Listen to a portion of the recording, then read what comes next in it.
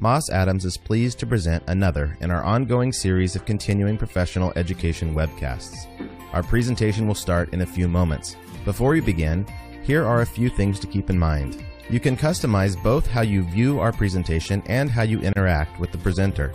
For better viewing, close all other applications and turn up your speaker volume. You can also adjust window size and placement. At the bottom of your screen, you'll see a series of icons, each relating to a different aspect of our session. For example, you can click the file folder icon to download the group attendance sheet and a PDF copy of today's slides. You can ask our presenter questions during the webcast by clicking Q&A in the bottom left-hand portion of the icon bar and typing in your question. We'll do our best to answer all questions during the presentation or follow up via email. If you experience technical difficulty during today's presentation, refresh your browser by hitting the F5 key. We'll ask polling questions throughout today's presentation. Per the National Association of State Boards of Accountancy Webcast CPE standards, CPE credit will be awarded based on your participation in these polls. To respond to a poll, click the button next to your answer. If you're attending this webcast in a group, in order to receive CPE credit, you must complete our attendance sheet, available in the file folder icon at the bottom of your screen. Please have all group members sign the sheet, and please remit only one sheet per group. Also note, today's session will offer you 1 CPE credit. To receive credit, you must meet the requirements as specified by the National Association of State Boards of Accountancy. CPE credit can be awarded only to participants registered as themselves and is not available to participants who view the on-demand version. We'll track your progress and alert you when you've earned CPE credit. You can then click the certificate icon to open a PDF file you can save to your computer. We'll email a copy of your PDF certificate in 2 weeks if you can't download it today. As a reminder, the presentation you're about to see is not legal, investment, or accounting advice. We encourage you to seek the counsel of a professional service provider to apply this content to your specific circumstances.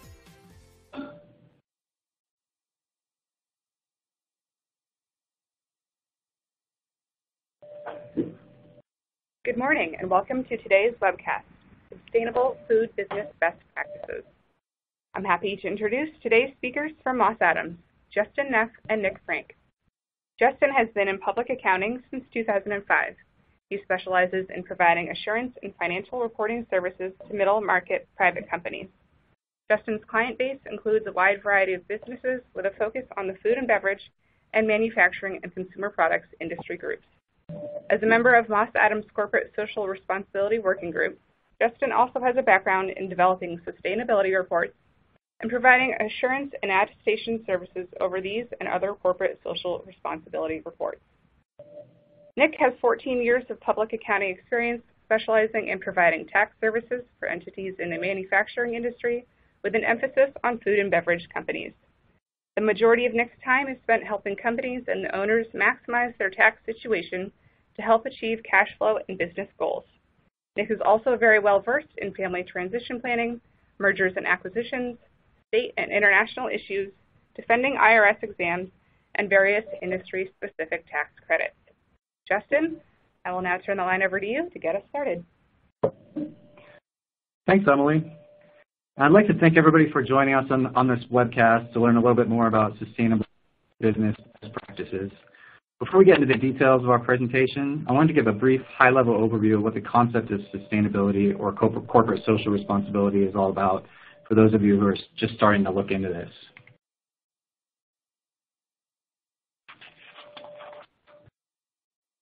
Essentially, CSR is a concept where organizations consider the interest of society by taking responsibility for the impact of their activities on customers, employees, shareholders, communities, the environment, and all aspects of their operations. Typically referred to as a triple bottom line, where companies consider the impacts of basically 3 broad categories: social, environmental, and financial. Sustainability is all about creating more value for a company's stakeholders while minimizing the negative impacts it has on the environment and its communities it operates in.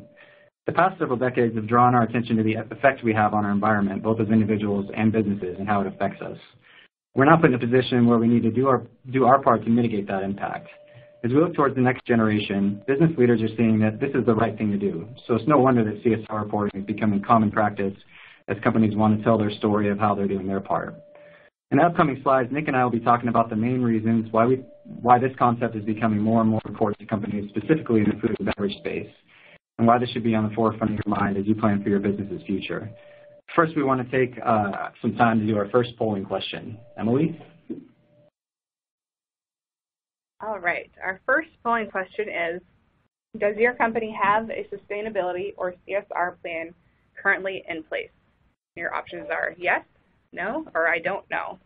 And I'll give everyone a few moments to respond. To participate in the poll, please click the button next to the answer you choose and hit submit. And let's take a look at the results.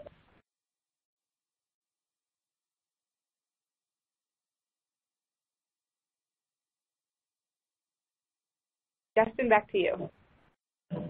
Okay, great. So it looks like maybe about a quarter of the participants have a CSR plan in place. About half don't. So this is good. I think hopefully we can talk about a little bit that's relevant to everyone here. So jumping into why this is important specifically for food and beverage companies, there are several factors, and we'll be drilling down on each of these factors listed on this slide. Starting with what may be the most important factor, which is consumer purchasing decisions.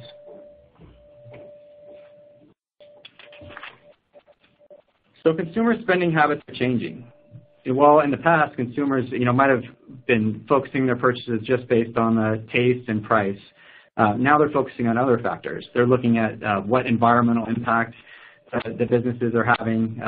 Sustainable packaging is becoming more important in purchasing decisions. Local sourcing of ingredients is becoming more important. And large retailers are greening their supply chain, which is having an impact at every level, from farmers to wholesalers to the packaging companies that are supplying that packaging. So I found a recent consumer report survey here, which asked customers what they are looking for when it comes to food labeling. So as you can see, based on this little summary here, the most important factor mentioned was locally grown, in which 66% of customers listed as important, and natural, which came in second at 59%. The consumer survey indicated they wanted to support local farmers and were many times willing to pay more for a product to ensure it was produced in a fair working environment. Now, when it comes to the term natural, the survey also showed that more than 75% of consumers consider the meaning of the word natural to mean that it contains no artificial ingredients, artificial colors, or genetically modified organisms, or GMOs. But none of that is necessarily true. There's very limited regulation over the use of the word natural on packaging, which can mislead customers, as companies can basically come to their own interpretation of what natural means. As you can see here, other important terms listed were organic, pesticide-free, non-GMO, antibiotic-free, certified humane, and fair trade. So now we want to do our next polling question. All right. The second polling question is, what designations are you using on your products? All natural or natural, fair trade, no artificial growth hormones, non-GMO, locally grown or sourced, organic, or none of the above. As a reminder, if you would like to receive CPE credit for today's webcast, you will need to respond to at least 3 of the 4 polling questions. And let's take a look at everyone's results.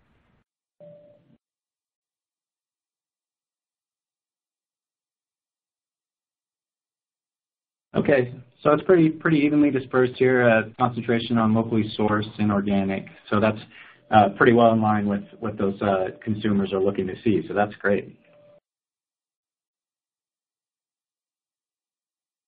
So moving on to the next bullet point of why this is relevant to food and beverage. So outside of just the customers and consumer issues of what they want to see, we're seeing an increase in what employees and recruits want to see, and they're placing importance on corporate sustainability or CSR efforts as well. So, recent surveys that I was able to find indicated that, 83% of people will trust a company more if it's socially responsible. 90% of young professionals prefer to work in an environmentally friendly employer. And 50% of young professionals would turn away from an employer that lacked good CSR policies. Now, it's hard to say if that's fully accurate in terms of, if it was a good paying job, if that would place that much more importance on it.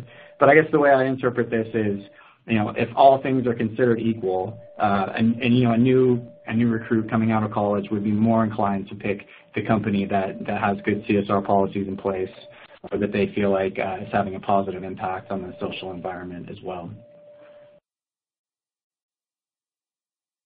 So with that, I'd like to pass this over to Nick, who's our tax specialist here, to talk a little bit about cost savings and tax credits that are available in the sustainability world. Thank you, Justin. Good morning, everyone. We're going to start off by talking about a few tax incentives and credits, mostly aligned with companies within the food and beverage space. One that I'd like to start off with that not all companies maybe know about is the fact that you can take a business tax deduction for the fair market value of donated food. Like other charitable giving, it has to be to a 501c3 organization, and there are some taxable income limitations on how much charitable donations you could take in a given tax year. And the nice thing about this particular deduction is those limitations are increased from 10% of taxable income to 15% of taxable income. And if you don't end up using the entire charitable donation in a given year, another nice thing about this particular tax incentive is it will carry forward for 5 subsequent tax years. So it is something that some companies are taking advantage of. Another nice thing about it is the fair market value, which determines what the tax deduction is defined by the retail price at the date of donation. And as we all know, the retail price often exceeds the cost associated with the producing the food that was donated. There is a separate form that you need to file with the IRS if you're going to do this. It's Form 8283. And so this is just a good way to give back to our community and potentially use food that you weren't going to use anyway, or just to give just because you want to. There is another tax credit available for lots of food and beverage companies that, on the surface, I think most companies think that they have to be maybe a technology company or a startup company to take advantage of research and development tax credits. However, that's not the case, and in a couple slides we'll go over some examples of different companies that have taken this credit. But in totality, the credit can be up to 6.5% of the qualified research expenditures. And qualified research expenditures include engineering costs, employee wages, the cost of the materials and supplies consumed in the process, if there's any costs associated with obtaining a patent on the product, or if you're hiring a third party as a contract research development person, a portion of their wages can also be used in the calculation. So the one other thing that I'd like to point out about these research and development tax credits before we get into more on the specifics on the credit is that if you do feel like your company is in a position to take these credits in a year that have already been filed, you can retroactively go back and take the credits in those tax years if the statute of limitations is not closed in those years. And the statute of limitations is 3 years for federal income tax purposes. So how do we know if your company is qualified to take a research and development tax credit? Well, the main thing that we have to do is meet a 4-part test. And the 4-part test starts out with the product has to have a permitted purpose. And the permitted purpose definition is that the product that's developed is basically new or innovative or improved than the product was before that. The next part of the test is that the product needs to be technological in nature. So that means that through the research and experiment process, the company relied on sciences, whether it's engineering, biology, computer science, physics, mathematics. There's some sort of science involved in the process. There also has to be technical uncertainty. So the product that is being developed obviously has some uncertainty behind it, and the point of the research and development expenses is to eliminate that uncertainty. So that's the third prong. And the fourth and final prong is a process of experimentation.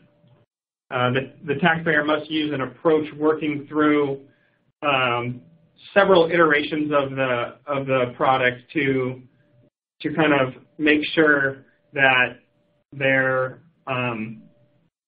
going about it, tracking the different iterations. Maybe it's version 1, 2, 3, 4, 5, and maybe version 6 is the one that actually gets put out into the market. So that's the last test that needs to be documented and proved. So as I mentioned earlier, we're going to go over some examples in the food and beverage space of companies or products that have qualified for this research and development tax credit. The first, which I know is a big fad right now among lots of consumers and companies, is the gluten-free. So companies that have been able to produce products that closely mimic the normal product that would otherwise have gluten in it have been able to successfully prove to the IRS that that's qualified research and development expenses.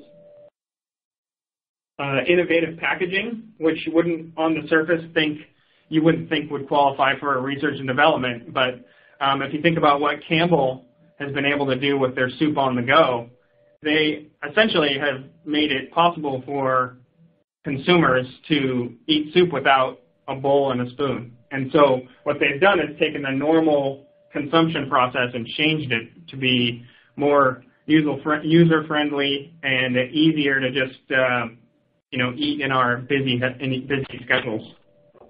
So that the IRS had concluded qualified for research and development as well. Innovative taste.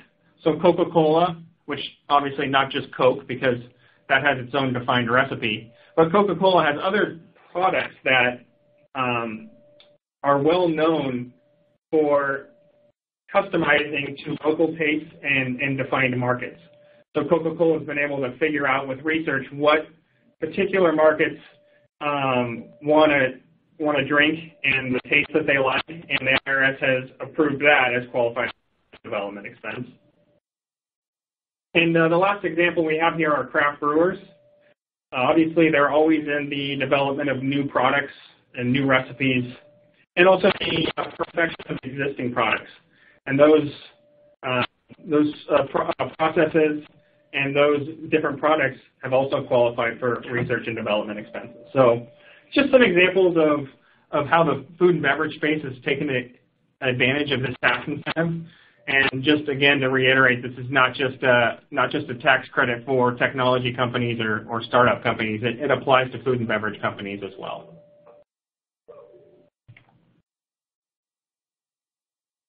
So next, I'd like to move to a couple different tax incentives that, although on the surface don't relate to sustainability per se, they are prevalent in most companies that process or manufacture their own food or beverage products. So the domestic production activity deduction is essentially a tax incentive that could reduce the taxable income of a company by up to 9%, as long as that company produces or manufactures their products in the United States. The one thing about this particular tax incentive is it's only available to companies that are already in a taxable income position. So if your company is in a taxable loss position, it wouldn't be available to you. However, the one thing to point out before we move on to the next item is that this particular deduction is for manufacturing or food processing companies. But if you have if your company is mainly distribution or wholesaling of food or beverage products, and you have a line of business or an arm that does manufacture or make the product, that particular line of business, even though it's a small portion of your business, could still qualify for this particular tax deduction. The next thing I'd like to talk about briefly is an IC disc company. An IC disc company is basically a paper company, and it's although a lot of times when I talk to companies about this, they say, well, if it's a paper company only and it doesn't impact my operations or reporting or anything else, it can't be respected by the IRS. But it actually is respected by the IRS. There's a separate form that's filed annually with the IRS, so they are on board with this. And what it does is it will treat certain income from qualified sales that are sold outside of the U.S. at a 23.8% tax rate currently, other than taxing that income at ordinary tax rate, which could be approximately 34 to 40%, depending on whether your company is a C corporation or a flow-through entity.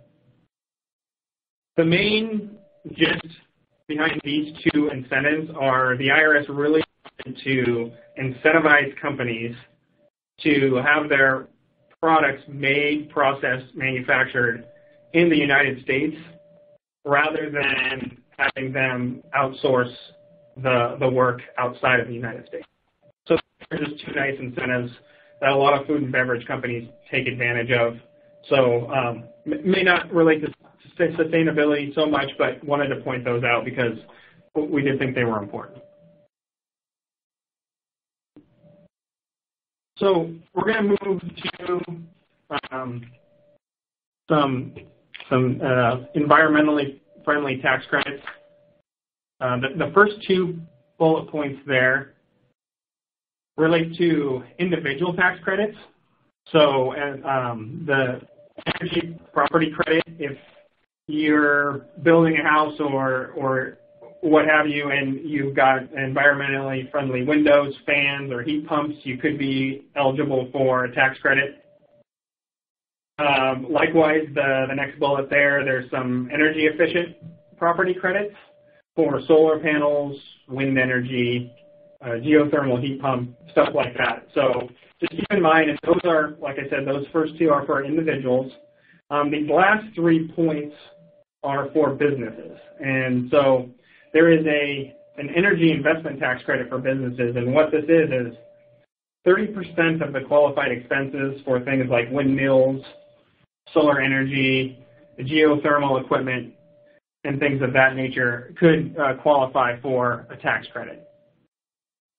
Also, a couple others are some nuclear energy credits. If the company has equipment that produces electricity through means other than basic oil, gas, what we traditionally would think of, then there's likely a related tax credit associated with that. The final bullet point there, if your company uses, for instance, fuel, but that through the process that fuel could be reused in another setting, whether it's biodiesel or renewable fuel, you could receive up to a $1 per gallon tax credit for that, and that generally requires a certificate to qualify for that tax credit. So certainly there's other tax credits as well that are available, but these are the ones we wanted to focus on for this particular topic as they relate to environmentally friendly sustainability.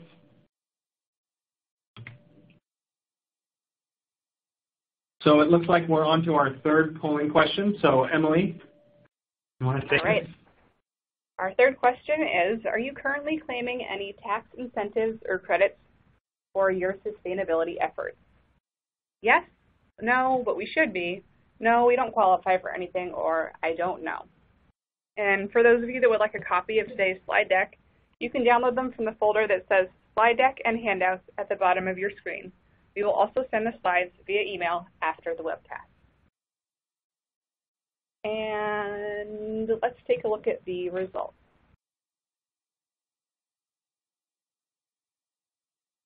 Okay, so we're pretty split with the majority of I don't know and you don't think that they qualify. So that doesn't surprise me. I think the most important thing and the takeaway from this is to make sure you're talking with your service provider and just making sure your own company personnel or the business owners themselves are knowledgeable about the different sort of tax credits and incentives that are out there with respect to this industry.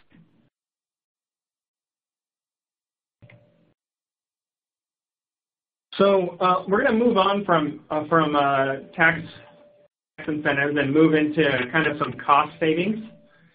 What I'd like to do is just take us through an example of how food waste affects manufacturing companies. So here's an example of a bakery. A bakery produces about 175 tons of food waste per month. So it seems like an awful lot. The average cost of the ingredients for a ton of bread is $370. And the average lost sales on that is about $1,400. So if you think about what's happening in our typical bakery, their raw materials that they're wasting, the ingredients themselves just from waste is $64,000 a month, and the lost sales associated with that's about $250,000 a month. So some pretty substantial savings to be had with ability to kind of reduce that waste. And I know, talking from some friends, colleagues, clients, that there are waste tracking solutions available for about $500 a month. So is that worth it to your company? Obviously, for a bakery, if the waste tracking solution could impact the amount of waste at all, you could see how it would quickly pay for itself. So obviously, every company isn't a bakery, and there's going to be different types of waste associated with different processes and procedures and different types of food and beverage companies. So there's a few different wastes that I'd like to discuss that are common for most companies. The first is waste by design, and that's basically, the product is developed and designed to include some sort of loss. And so an example of this would be juicing or canning or processing fruits, where you're going to have, skin, seeds, other things left over. So the takeaway there is, not every single company would have this particular example, but is there anything within your process that creates byproduct, and is there anything that you can do to either eliminate or reduce that byproduct in an effort to reuse it and help your profitability? The second type of waste is yield losses. This is where a company's routine situations prevent them from using all of the raw materials purchased in the production process.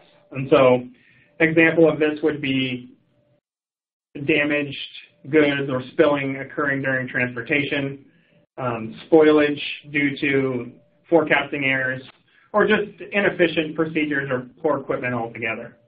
So, it's important to understand what's happening during the production process to create the final product, and also what happens from the time it leaves your companies to the ultimate end consumer. Is there things happening in that process that it's also creating waste?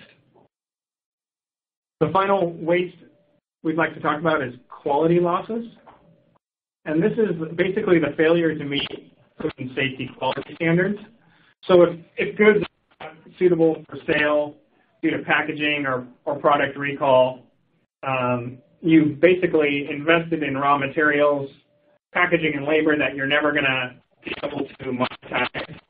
In addition to that, this particular waste can cause other losses outside, like bad press and other sorts of things. So speaking of bad press, we want to just kind of talk real quickly about some things that are near and dear to, I'm sure, all of your hearts. The Park Doctrine essentially solidified the FDA's authority to criminally charge the corporate executives and high-level managers. I think one of the takeaways here is that unlike manufacturing or producing widgets, food and beverage companies, their product almost exclusively is being consumed by the end user, and because of that fact, those companies are held to higher standards. So, an example here is the Peanut Corporation of America had a salmonella outbreak. And, this is an extreme example, obviously, but the owner was sentenced to 28 years in prison for knowingly selling peanut products that were contaminated with salmonella. So I don't think many people on this call would ever do that. I mean, that's obviously, profitability over well-being and health. But, you can see that the penalties are pretty strict for non-compliance. And another example here is Quality Egg. Obviously not to the same degree as the Peanut Corporation, but there was another salmonella outbreak. Quality Egg distributed products that were linked to salmonella and sickened about 1,000 people. The difference here is the company executives didn't know that their products were sickening customers, but nonetheless they were cited by the FDA for failing to have control over their processes and failing to control salmonella growing in their product. So again, the takeaway here is just to make sure you understand what's going on in your process, and also for food and beverage companies to understand what's going on in the process of anyone in your life cycle. Because what happens is if a product is developed and you're one person in the cycle, someone else's error could mean your error as well. So just be cognizant of that and know who the people that you're working with are as well. So with that, I'm going to turn it back over to Justin to speak about some more regulatory compliance issues. All right, thanks, Nick. So, jumping into regulatory compliance, I think, there are other regulatory compliance issues relevant to sustainability or social responsibility that have come out in recent years that focus on conflict minerals, eliminating the use of slave labor in a company's supply chain. But, really relevant to food and beverage companies is the recent issue relating to food labeling. So what you have in this area is two acts that have come out recently. You have the Safe and Accurate Food Labeling Act of 2015, which would essentially require the Food and Drug Administrator, sorry, I didn't jump ahead to the slide here, but it would require the Food and Drug Administration to regulate the distribution and labeling related to bioengineered foods, often referred to as genetically modified foods or GMOs. So this act was passed by the House in 2015. It's now with the Senate consideration, and it's as far as I can see, still with the Senate. So there's a lot of speculation out there that's saying, this isn't ultimately going to pass, but it is out there. So we wanted you to be aware of that. Next, you have S-764, which was actually signed into law by President Obama in July 2016. And has largely been seen as a bill designed to nullify many of the labeling laws put into place recently by states such as Vermont, Connecticut, and Maine. The verdict's still out on the overall impact. Its intent was to create a national standard for labeling foods, but the general consensus seems to be that it wasn't effective, with one of the many complaints being that the bill actually allows for QR codes in place of actually specifically putting on your label, whether there is any genetically modified ingredients. And obviously the QR codes require, reliable internet in the grocery store, a smartphone, and they also assume that a consumer would take the time to actually scan that code and learn about the product before they buy it. And, realistically, consumers aren't doing that. They want to be able to look at the product label and see right there whether it has something that they're interested in buying or not. So there are a lot of criticisms around this around this act that was passed, and it's likely going to be challenged in federal court, as seems to be the general consensus, and maybe ultimately reversed. But there is a lot of buzz in the industry about non-GMO and product labeling, and the extra cost that it would cost companies depending on the details of these bills that are being passed. So obviously something to continue to monitor as it may impact your company going forward.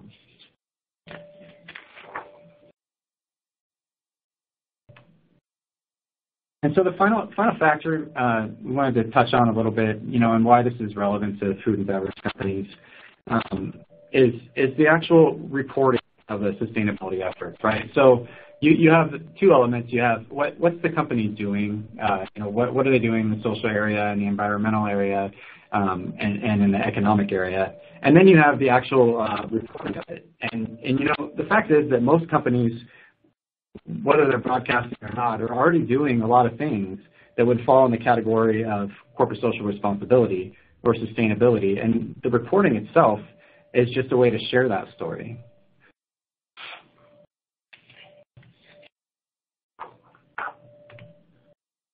So when it comes to CSR reporting, there are a lot of variations. So, in the U.S., integrated reporting is not really common practice yet.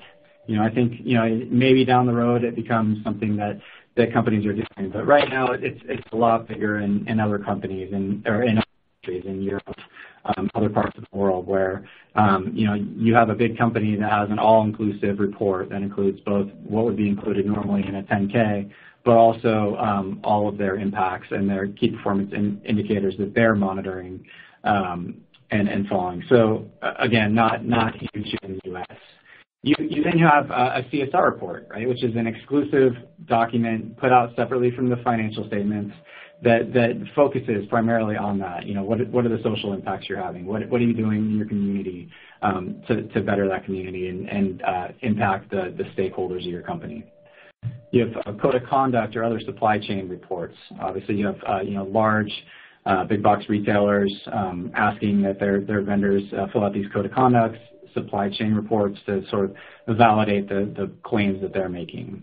You have website claims and assertions. Pretty much anything you put on your website relating to green technology, green labeling, your product, that all falls within the realm of CSR reporting.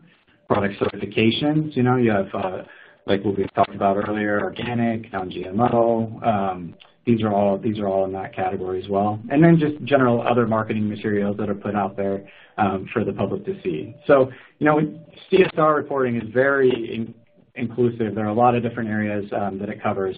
So it's not just exclusive to a single individual report. So I think, if you look at the general, the concept out there and what people think about when they think of CSR reporting, I think a lot of people think, oh, this is exclusive to the big companies, big publicly traded companies. But what we've seen in some recent studies is really that that's not the case at all.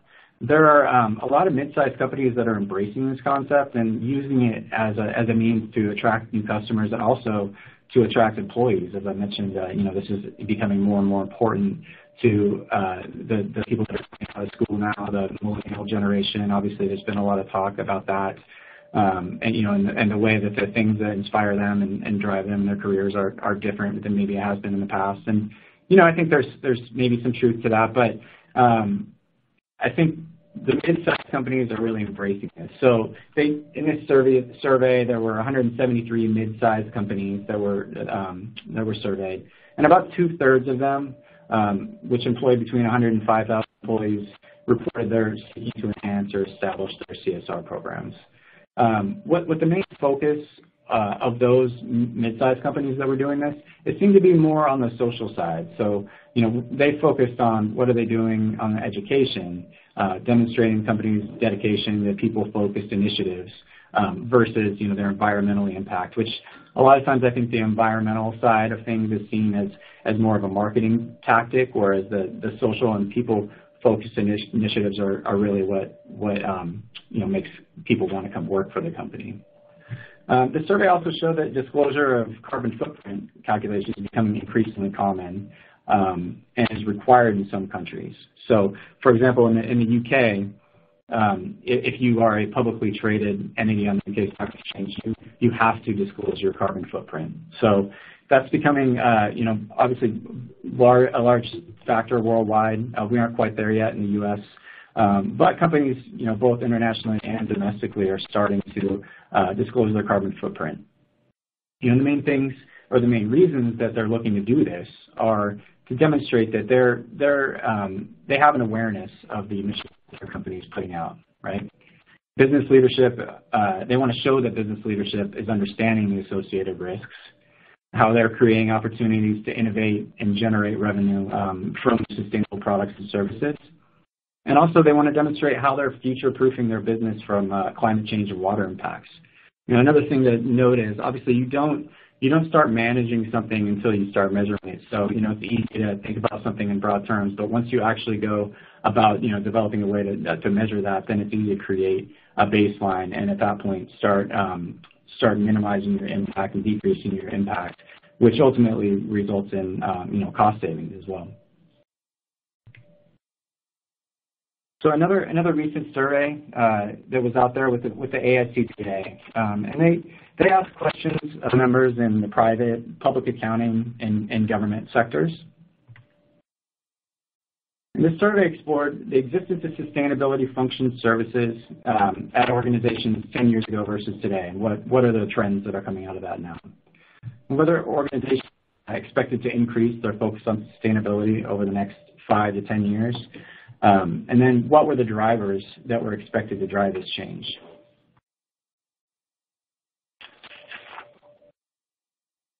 So the majority of the respondents were mid to senior level executives.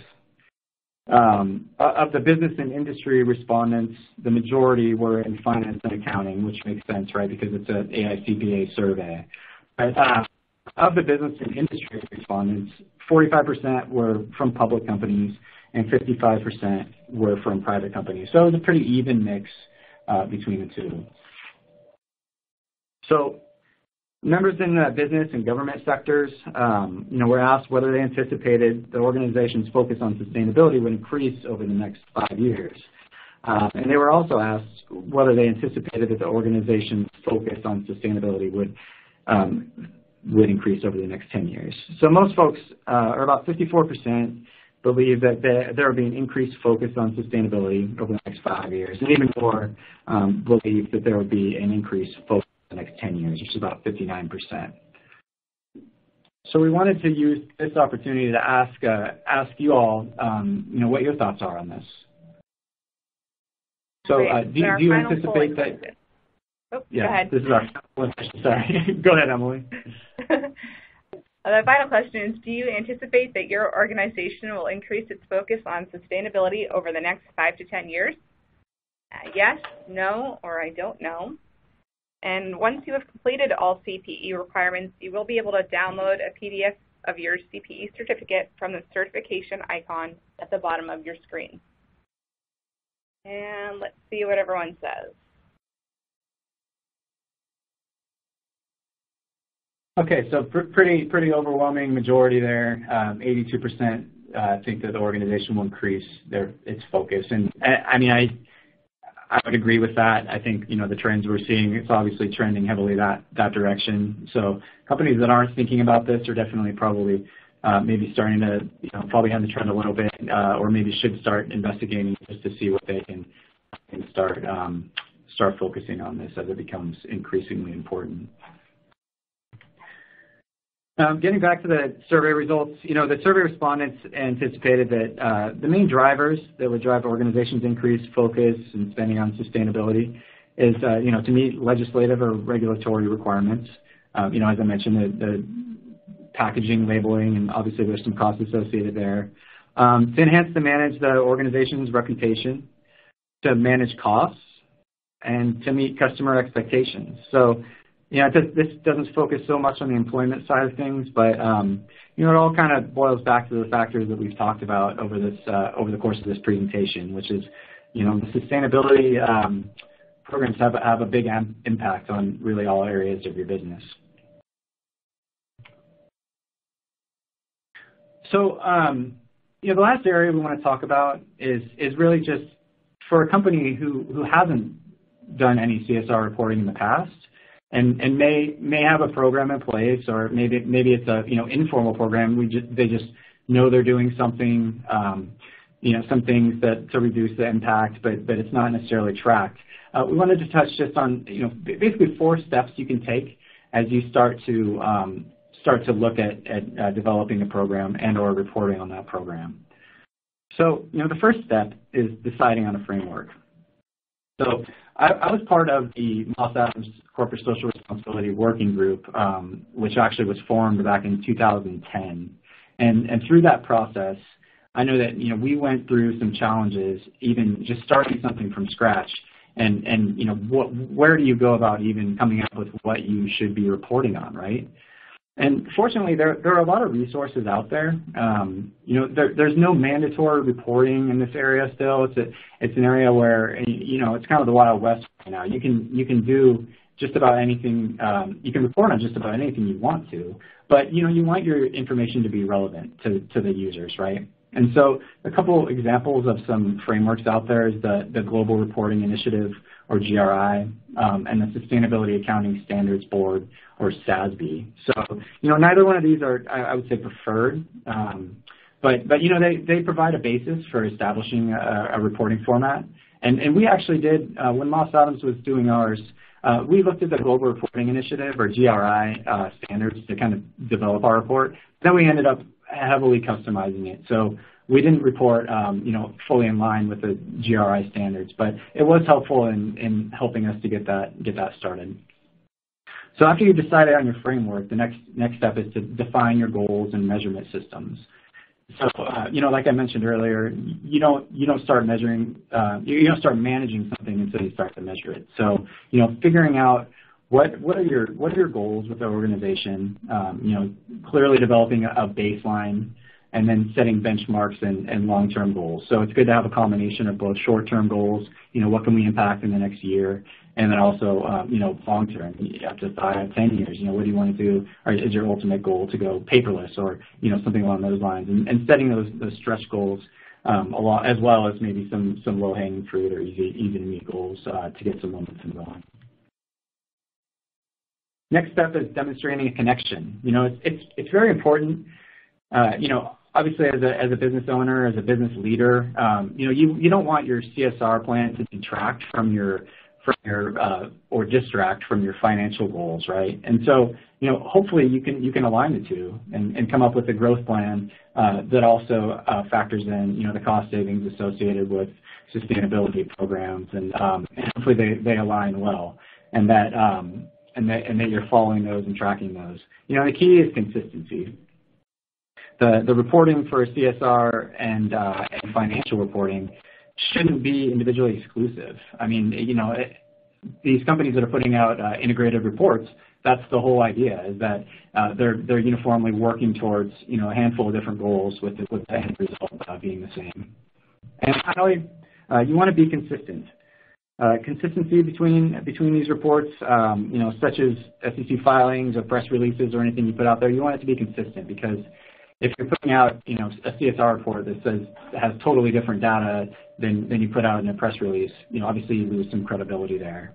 I should also note that it's always a good idea to continue to show your progress even if you fall short. So if you are putting out a formal CSR report, the tendency, I think, is to kind of brush things under the rug when you feel like you didn't meet your goals, or if maybe revise your goals if you don't hit them. But I think from a user standpoint on the reports and people who are really reading these reports, they want to see that you fell short, because it makes it more real. And they want to see, okay, yes, we fell short on this, but here's what we're doing to improve.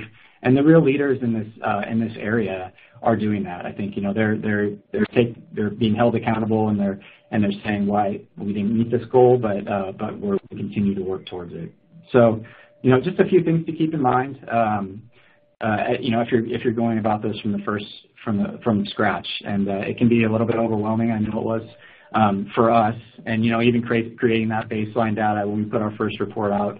Back in 2011, we're about to release our report coming up here in the in the next month or so for this last year. So we look forward to that, and that will be available on our website when we put it out.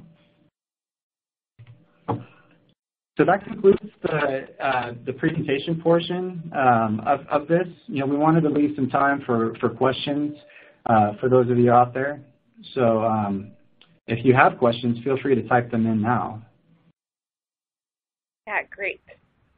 Thanks, Justin. Like Justin mentioned, if you have a question, if you could type that into the Q&A box and hit submit. And it looks like our first question is, we are looking into new sustainable packaging for our nutrition bars because our consumers are asking for it. Assuming we move forward with this, can we capitalize on this investment by claiming a credit? Yeah, well, this is Nick. Thanks for the question.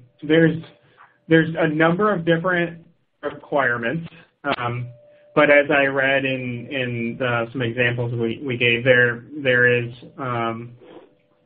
packaging and other sorts of things that definitely qualify for that. So the most important thing is to go through that 4-part test, work with your service provider, or if you don't have a service provider, certainly you can email myself or ask email Justin, and we can help you determine whether or not that's something you can claim or not. Thanks, Nick. Our next question is, what does CSR stand for? I can take that one. That's corporate social responsibility. So it's used pretty interchangeably with sustainability or sustainability programs. There are a variety of terms thrown out there that all kind of mean the same thing. Thanks. Do any of these activities, claiming R&D credits, issuing a sustainability report, etc., put us at a greater risk of being audited by the IRS? I can take that one. There's no greater risk of being audited by the IRS. The IRS has specific initiatives in a given year that they look at during the examination process. And although a couple of years back the R&D credit was one of the IRS's initiatives, the fact that you claim the credit in and of itself on a tax return would not get you any more likely to be pulled for examination. And if you do get pulled for examination, I know Moss Adams has a research and development tax group that does a very good job, and most of the time, especially when we're the ones involved in setting up the credit to begin with, defend the credit to 100% certainty. Thanks, Nick. Our next question, can I ask my industry suppliers what their business practices are in an attempt to green my supply chain? I think so. I mean, it's out there now, and I think, as we mentioned, this is something that, companies should be aware of, and if they aren't aware of that, then, it's your right to know as a customer if they're doing anything like this. And I don't think that would be deemed inappropriate by any company.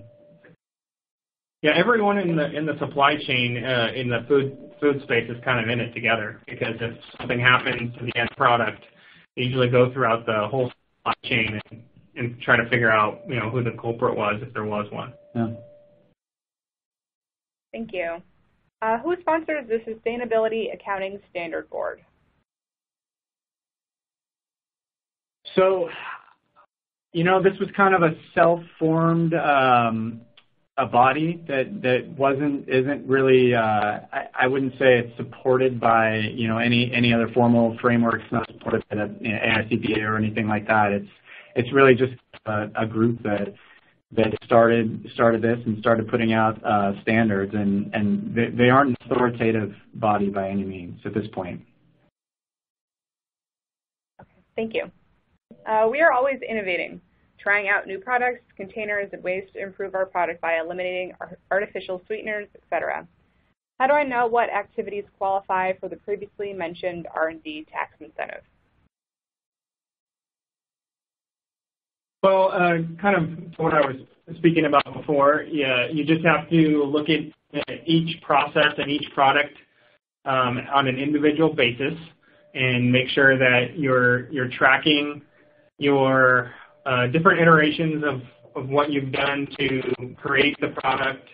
Go through that 4-part test. Make sure you can check all of those boxes. And the other thing is there's case law out there that sometimes are on point with your particular product that you're trying to develop. So, or at least a similar product.